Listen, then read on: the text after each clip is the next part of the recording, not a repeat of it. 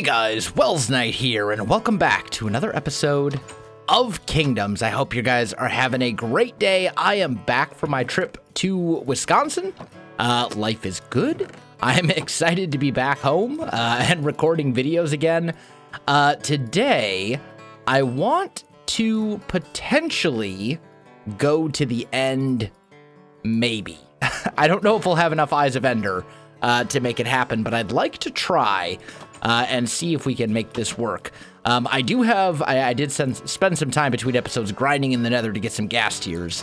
And I mean, 16 is quite a few, but I don't know if that's going to be enough since we also have to fill a portal, since presumably this is going to take us to a different end portal than the one we used in Season 1. But let's just grab a couple things to take with us. We'll grab that. We're gonna want a little bit of food as well, I think. A bit more food than what we have right now, at least. Let's see, we should have a fair amount of steak. Yeah, lots of steak from killing all those cows. So we should be good there. And then last but not least, I should probably bring my super bow from Season 1, which is actually kind of interesting because that bow you can't actually get in the game anymore. Check this thing out. Power 5, Mending, Unbreaking 3, Flame, and Infinity. And the reason that I brought it with me is because as of, I think it was Minecraft 1.12, you can no longer put Infinity and Mending on the same bow.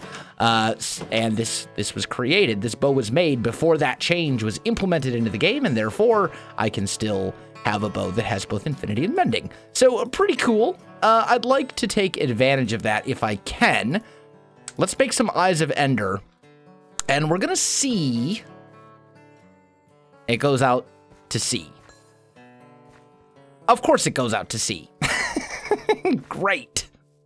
Ah, man. Okay, well, we should also grab some blocks with us as well, at least just a couple.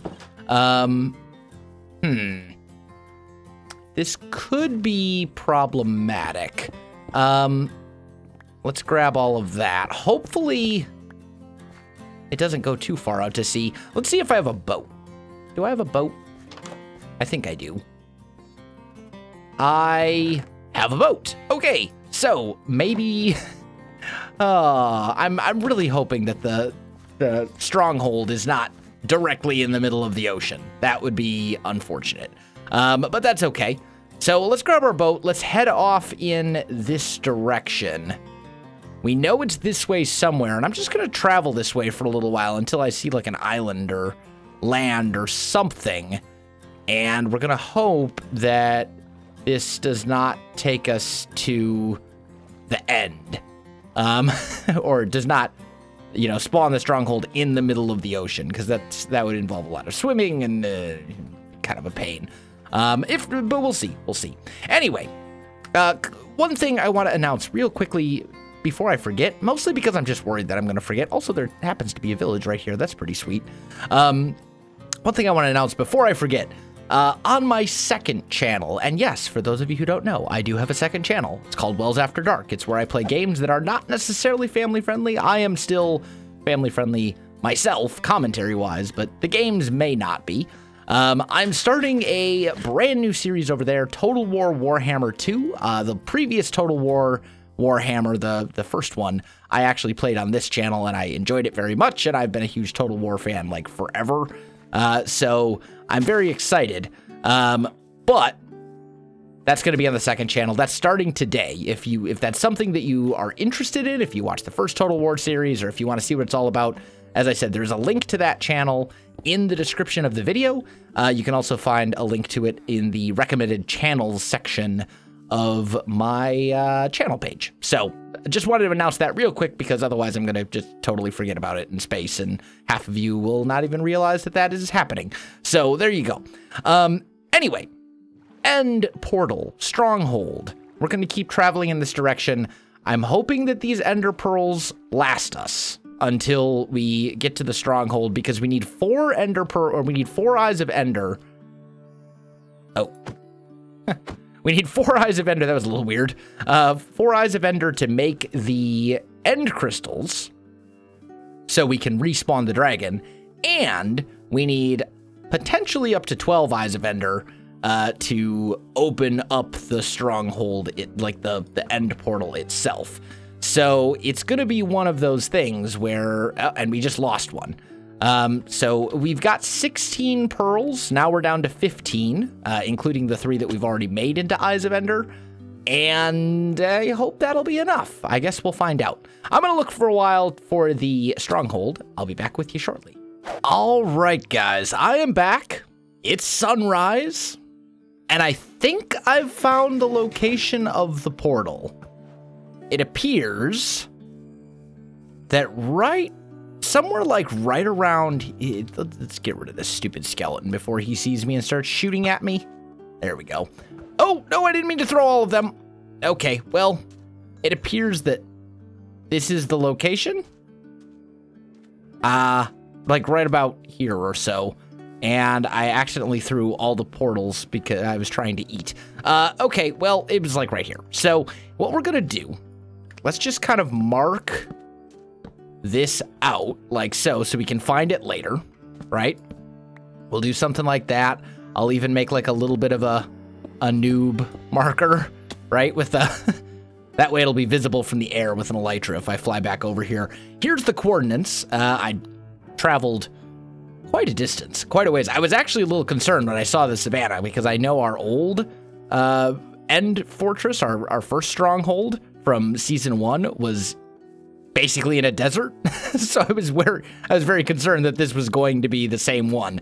And actually there's a desert right there. So it is actually possible that this, I'm not exactly sure where that one's located, but either way, let's just kind of work our way down here and we'll just kind of dig our way down and hopefully we'll run into a stronghold since it's got to be like right around here somewhere. Ah, yep, there it is. Look at that. We have found our way, and it appears it's also right next to an abandoned mine as well. Okay, so cave spiders are a thing. Also, there's a lot of bad stuff here. Wow, this is a really kind of disjointed fortress. Okay, so I want to deal with the cave spiders for sure. At least. Let's just break that. There we go. And now we've got stuff everywhere that wants to kill me. Lovely. This is great. Okay. It's fine. It's fine. Get out of my face. We're just gonna pick off these guys a little bit at a time. All right. I think we're good. Okay. Let's make... There's a cave spider over here. Yep. Ah, he got to me before I could stop him. That's all right. We're fine. The poison's going to go away fairly quickly. And let's just go like so. Make ourselves another stack of torches. And then we can torch up some of this stuff. Now, this is going to be a weird stronghold because there's like this is a minecart. Minecart chest, but everything's weird because things spawned in bizarre ways. I don't know. I have no idea what's going on here. What can I get rid of? Seeds, yes. Chainmail armor, don't need it. Gravel, these extra stone. We could just get rid of a lot of this stuff, in fact. I want to have a stack of blocks with me just in case. That I can do away with as well. I want to check out these chests because, and I know I just picked that back up, but it's fine. I want to check out these chests though because we could find some good stuff in here. You know, there could be like mending books or something. Horse armor is okay. Don't really need the iron armor. This is gonna be a hard fortress to explore. Because it's all interwoven with this stronghold. Let's just break this door just to get it out of our face. Yeah, this is gonna be a weird one. Okay, we'll figure it out. We'll make it work. Hopefully this fortress, this stronghold, oh, I see the portal. Hello, portal. Look at that. Okay, good. So here's our portal. Silverfish spawner. Just break. Thank you. Okay. Get rid of these guys. We'll fill in the lava. Fill in the lava underneath like so. Put a torch. Put a torch. Put a torch. We'll just torch up this whole little portal room. And then, as is tradition, I would love to make a staircase to the surface, like right here. And that's a silverfish spawner, but we have a silk touch pick, so we can get through that pretty easily.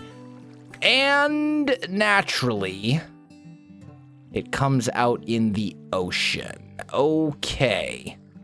That's fine. We can make this work. We're just gonna have to kind of work around it a little bit. So we'll do something like that. We'll go here. I mean, we're probably not going to have enough blocks to do this properly. In fact, we're definitely not going to have enough blocks to do this properly. I did not realize it was that deep underwater. But the big thing is I just need to be able to find it, right? Like, that's the important thing. As long as I can find the staircase, then we can go up and down it as we see fit. And I think what we'll do is just block that off temporarily. There we go.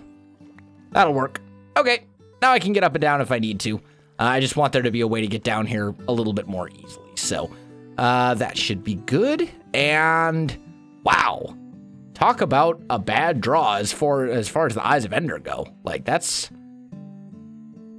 I actually do not have enough Eyes of Ender. I have enough to make the portal, but not enough to resurrect the dragon. Luckily, there's a lot of Endermen in the end. So, I don't need that many. I need 6. We'll do that. And then we'll go 1, 2, 3. Is that a new sound effect? I feel like that's a new sound effect. When was that added to the game? That must be a 1.12 thing. Like, I haven't heard that before. That's so cool. That's amazing.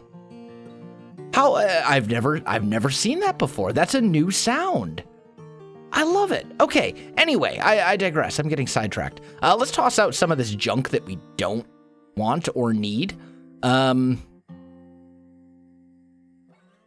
I'd really like to take the blocks with me, just because you never know if we're going to need those.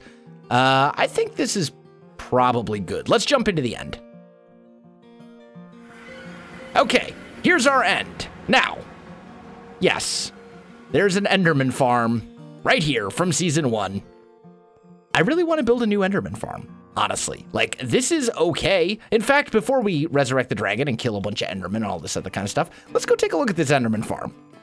And I'll show you kind of what the deal is with this thing. So this Enderman farm, this is a design. I don't think it was actually designed by Doc M, but it was showcased by Doc M. This is basically the first Enderman farm that I'm aware of that used an Endermite to lure Endermen in. And it works. You know, it's not bad. It's not a bad farm by any stretch of the imagination. However, the downside is you have this whole giant killing area here where you got to kill the Enderman, and there's no collection mechanism for all the Ender Pearls. Now, you can see we've got a couple of Ender Pearls here from Season 1, just a few, but I don't want to use this as our primary source of XP. I might use it like once. Let me know. You'll have to let me know what you guys think on that. I do really kind of want to maintain a separation between Season 1 and Season 2, because otherwise, like, what's the point of restarting? But at the same time, this thing is perfectly valid. However, I do want to make a new Enderman farm this season, because the thing is, we have this working Enderman farm, but as I said, there's no collection system for Ender Pearls, so it gets to be kind of tedious, you know, throwing out all the pearls that you have. You're like, okay, well, I have all these extra Ender Pearls, let's just, you know, you gotta manually dump them, and the Endermen have this large collection area where they fall, like a large killing area, so you got to run back and forth and get them all. I'd actually like to design my own Enderman farm for once, instead of using somebody else's design. It's going to be based on this. It'll be very similar to this in a lot of ways, but it's going to be a bit different. And I think it'll be really good. If we can do it properly, I think it should be pretty sweet. So anyway, let's go ahead and make a crafting table. We'll just toss that guy down right here. We need 4 blaze powder or 4 eyes of ender. And then if I remember correctly, the recipe is like this. Yes, it is. Okay, we got it. Good. And then we should basically be good to respawn and kill the dragon, which is pretty sweet. Okay. Now, we need to make it up here first. I haven't actually been up in this area in like forever. It's been a while. But let's see if we can make this work. So 1 goes here, 1 goes here, 1 goes here, and 1 goes there. Yeah, there we go. We got the dragon respawning. Also, before I forget, I believe that's the dragon sound. Hostile creatures is already turned way down. Okay, good. Just because the dragon is so disproportionately loud. I may actually edit my texture pack to try and rebalance the sound, like the volume levels of some of the sounds within the game, because that's something you can modify sounds in the resource pack. So I'm thinking that might actually be a good idea. Just basically rebalance the stuff so that like certain sounds are not unbelievably louder than others, because in this game, like some things are just way too loud. Anyway, that was an achievement. We've got the dragon. First step, of course, we need to take out the crystals. Hi, dragon. Wow, he hits pretty hard, considering how good the armor I'm wearing right now is. A little too high. A little too low. Up just a tad. Nailed it. Way too low. Wow, that thing's like way up there. And I didn't bring any bottles for dragon's breath. I just realized that. Oh no, I've got 3. I have 3 glass bottles. Where did I get 3 glass bottles? Oh, I got them from killing a witch on my travels. Aha! Okay, so we'll be able to get a tiny amount of dragon breath. It's not going to do us a ton of good. But we're going to be able to a little bit for whatever we might want to use it for. If nothing else, I think it's kind of a cool thing to like put on a sign. I think it looks pretty cool. Oh, come on. Too low. Up a little. There we go. Got it. Next one over here.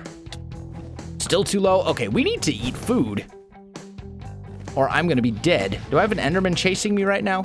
No. No, I don't. Okay, we're fine. Let's make sure we're... Oh, it's the dragon's breath that's getting me. Okay, that's fine. That's fine. I'm not concerned yet. There we go. Another crystal down. I feel like that's all the crystals except for these 2. I think. You need to be careful when we're looking around. These Endermen can be pretty nasty. All right, so now we pull out our blocks. And let's go up here first. Get up there. Break that. A little bit higher. Break that one. And that one. All right. So now we have a way to shoot that. That'll be 1 crystal. Eat a little more food. There we go. Way too high.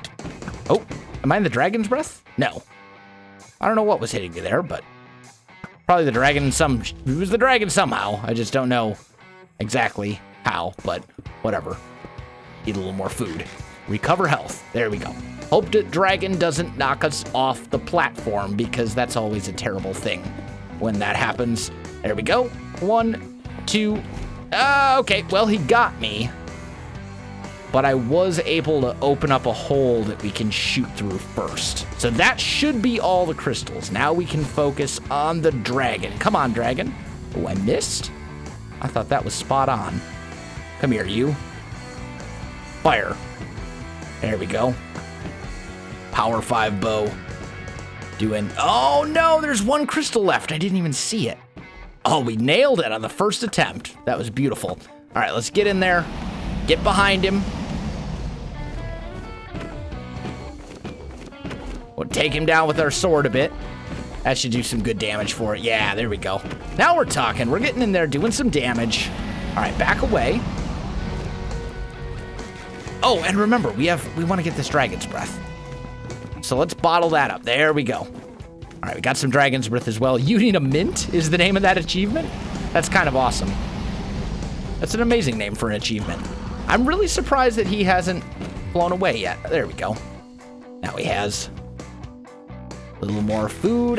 Let's get these torches out of our offhand. And let's not stand in the middle of the Dragon's Breath. If we can avoid it, I'm going to just throw this torch down right here.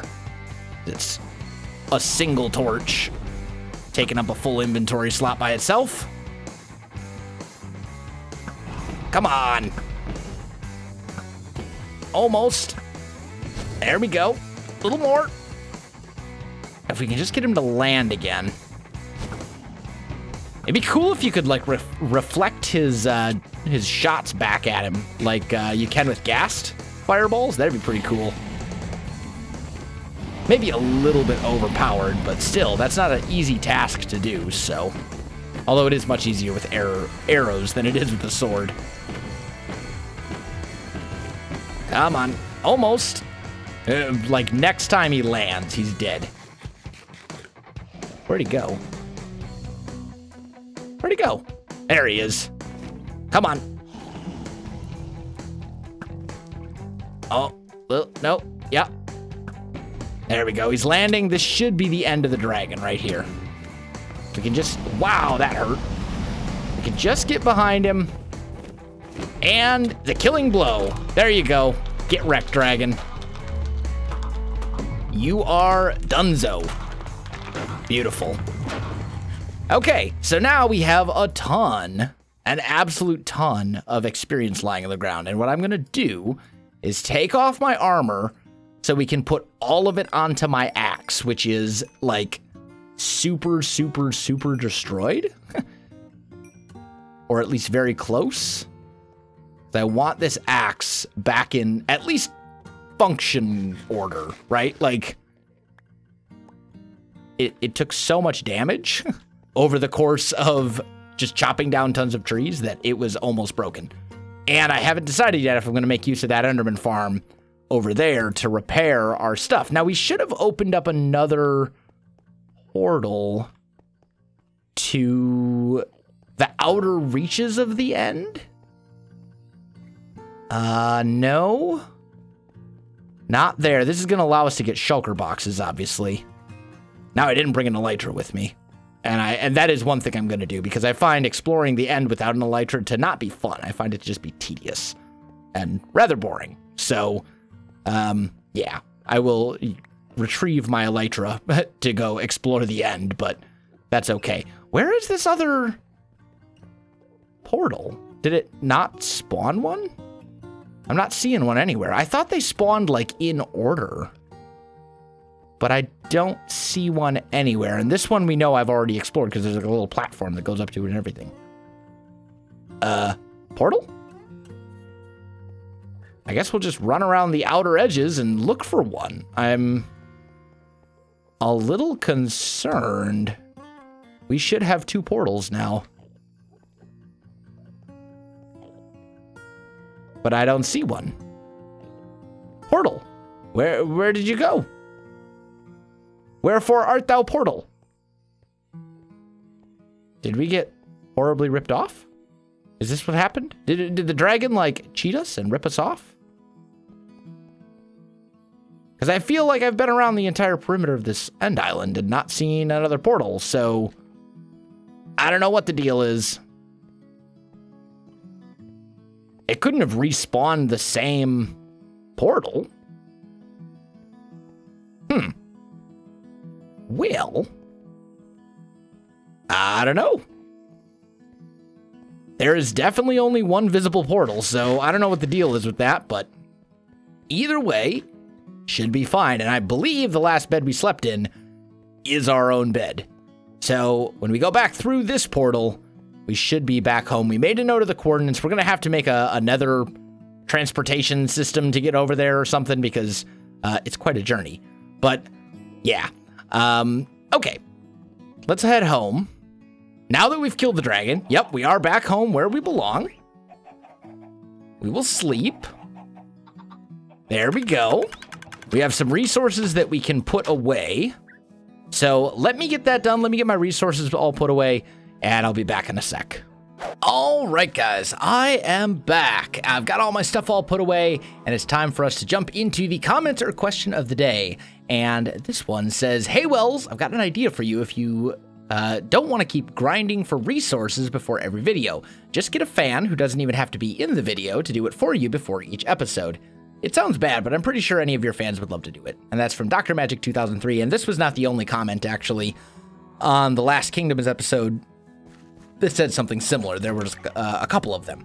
And I want to just kind of talk about that. So, every now and again, people will say, "Hey, just get fans to do it for you," or "You should play more with fans," or things like that.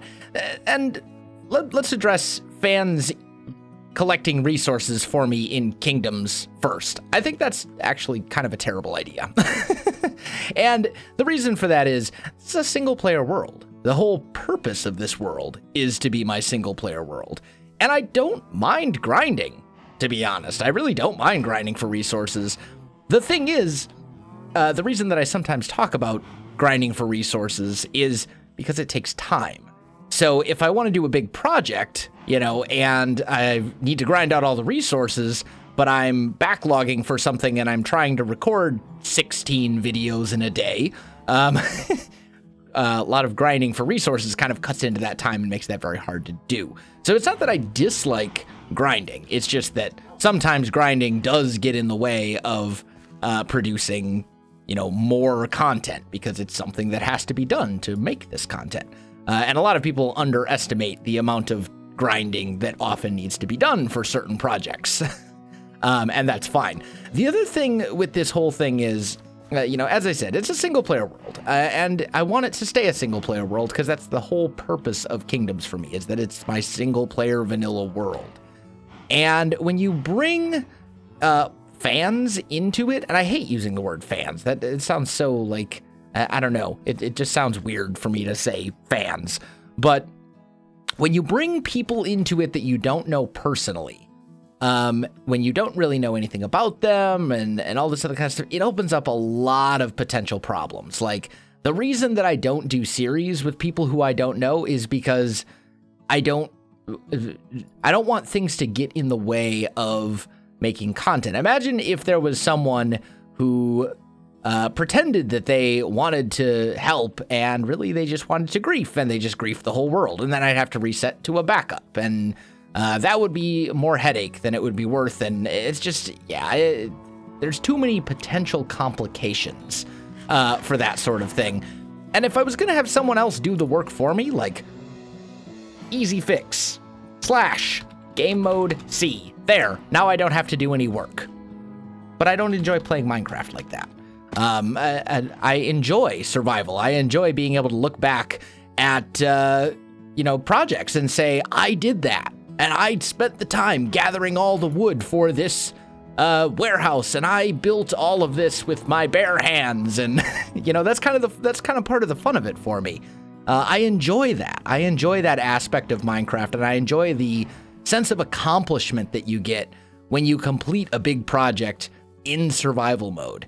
I mean, if I really just wanted to not do the work myself, I could play in creative, but that takes a lot of the fun out of it for me, I enjoy survival, and that's why I play survival, is because I enjoy it.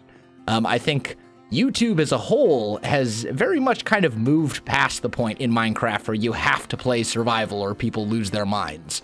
I think if I wanted to play in creative, I could, and I don't think anyone would really give me too much trouble for it. They would just, people would accept it. But that's not how I, for the most part, enjoy playing Minecraft. Every now and again, I'll get kind of an itch in the back of my head where I'm like, I want to do a creative build. And I'll, do like a Let's Build series. I've had several different Let's Build series, building everything from like the Hall of Edoras in Rohan from Lord of the Rings to building like a Nordic village with a Stav church and, all sorts of different stuff. And I enjoy that. But for the most part, I enjoy survival. That's how I like to play the game. And that's just my choice. And sometimes that means I gotta grind.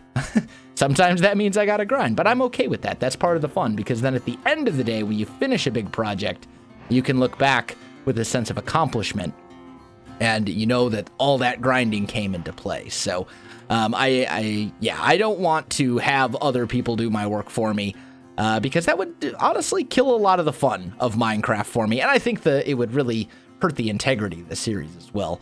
There are very, very, very, very, very few things that I would use creative mode for. I would use them for like player heads, for like the Hall of Patrons, because there's no other way to get player heads. I would use creative mode to like fix a bug. Like if once upon a time I went into the end and I just didn't spawn on the platform and I fell into the void and lost all my items. It was just a bug. There was nothing it wasn't any fault of mine. I just didn't spawn on the platform. Apparently there was lag or something. This wasn't in Kingdoms. This was in a different world.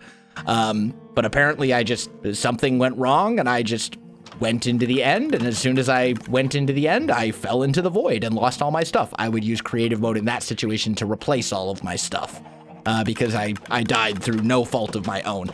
Very small things like that. I very rarely use creative for anything in any of my worlds unless I specifically say so. And even in a situation where I do use creative to like replace items that were lost due to a bug or something like that, I almost always mention it.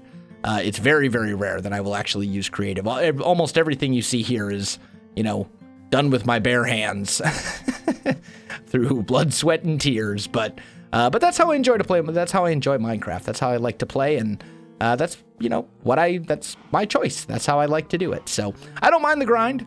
I don't want to have other people do my work for me, but I appreciate the suggestion as always. Unfortunately, guys, we are out of time for this episode, so I'm going to go ahead and call this one right here. My friends, if you enjoyed this video and if you're enjoying Kingdoms, you know what to do. Links in the description below, including a link to my second channel where I am starting Total War Warhammer 2 today. So check that out if you're interested. But other than that, guys, thanks for watching, and I'll see you in the next one.